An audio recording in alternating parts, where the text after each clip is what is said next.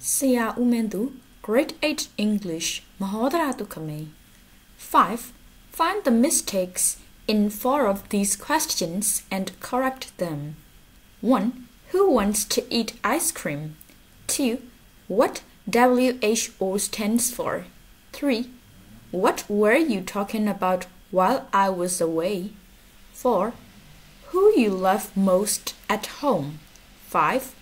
What you must do to protect yourself from COVID-19. 6. What does make you happy? Apo mego number 9 1 to 6 atwa subject question object question တွေကိုပြန်လေ့လာကြည့်ပါအဲ့ဒီအတွက်ဗီဒီယိုတက်လုပ်ထားတာရှိပါတယ်ပြန်ပြီးတော့လေ့လာပြီးတော့မှဆက်ပြီးတော့နားထောင်ကြည့်ပါအရင်ဆုံးမေးခွန်းလေးကိုဘာသာပြန်ကြည့်ပါမယ် 5 find the mistakes အမှားများကိုရှာပေးပါ find ဆိုတာရှာပေးပါ the mistakes အမှားများကို find the mistakes အမှားများကိုရှာပေးပါ in 4 of these questions ဒီမေးခွန်းတွေက4ခုမှာမေးခွန်းက6ခုရှိမယ်အဲ့ဒါတွေက4ခုလို့ပြောချင်ရင်4 of these မေးခွန်းတွေက4ခုလို့ပြောချင်ရင် in 4 of these questions and correct them ပြီးရင်သူတို့ကိုအမှန်ဖြစ်အောင်ပြင်ပေးပါ correct ဆိုတာအမှားကိုအမှန်ဖြစ်အောင်ပြင်တာဖြစ်ပါတယ်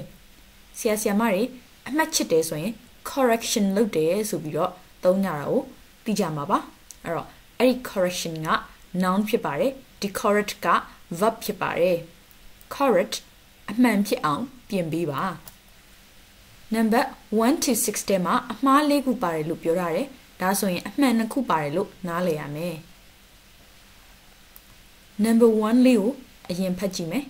Who wants to eat ice cream? Who ဘယ်သူ wants to eat စားခြင်းတလေ ice cream ရေခဲမုတ် Who wants to eat ice cream? ဘယ်သူရေခဲမုတ်စားခြင်းတလေအဲ့တော့ number 1အနေနဲ့အမျိုးအစားအရင်ခွဲ number 2 WHO who ဘယ်သူကဆိုပြီးတော့မေးတာကရေခဲမုတ်စားမဲ့သူ subject ကိုမေးတာဖြစ်ပါတယ်ဒါကြောင့်ဒီမေးခွန်းဟာ subject question လို့သိနိုင်ပါတယ်ပြီးရင် number 3အနေနဲ့ wants to wanted to wanted to wanting to verb ချင်သည်ဆိုတဲ့ phrasal verb လေးကိုသိရပါမယ်သူက WANT want WANTED wanted WANTED wanted WANTING wanting ဆိုတဲ့ verb ကနေလာတာပါနှစ်ခုပေါင်းလိုက်တော့ want to ချင်သည်လို့အဓိပ္ပာယ်ရမယ်ဒါကမှ who က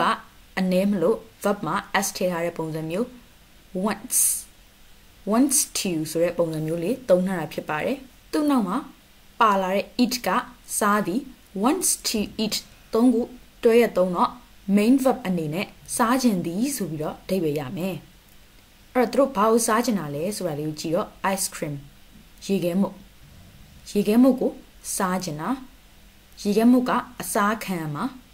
သူက object ကံပုတ်ဖြစ်ပါတယ်အဲ့တော့ main verb တစ်မျိုးနဲ့တွေ့ရင် subject question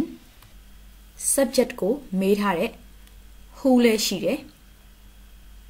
အစားခံရမဲ့ object အဖြစ် ice cream လည်းရှိတယ်ဆိုတော့ object ကိုမေးတာမဟုတ်ဘူး object question မဟုတ်ဘူးဘယ်သူစားချင်တာလဲလို့မေးတဲ့ subject ပြုလုပ်သူကိုမေးတဲ့မေးခွန်းဖြစ်ပါတယ်ဒါကြောင့် subject question ဖြစ်တယ်နံပါတ်6အချက်နဲ့လည်းကိုက်ပါတယ် main verb တစ်မျိုးနဲ့တွေ့လို့ subject question ဆိုပြီးတော့တွေးလို့ရပါတယ်ဒါကြောင့် number 1 လေးကအမှားရမရှိဘူးနှစ်ခုပဲပါတဲ့အမှန်တွေကတစ်ခုရပါပြီမေးခွန်းက1 to 6တက်ကနေ6မေးခွန်း6ခုရှိတယ်အဲ့ဒီမေးခွန်းတွေက4ခုကအမှားလို့သူကမေးခွန်းကြီးထဲမှာပြောပြထားတယ်အဲ့ဒါကြောင့်ကိုက4ခုကိုရှာပြီးတော့ပြင်ပေးရမှာဖြစ်တယ်နှစ်ခုကတော့အမှန်ဖြစ်တယ် number 1ကတော့အမှန်တွေကိုဝင်သွားပါပြီဆရာဦးမင်းသူ grade 8 English မဟောဒရတုခမေ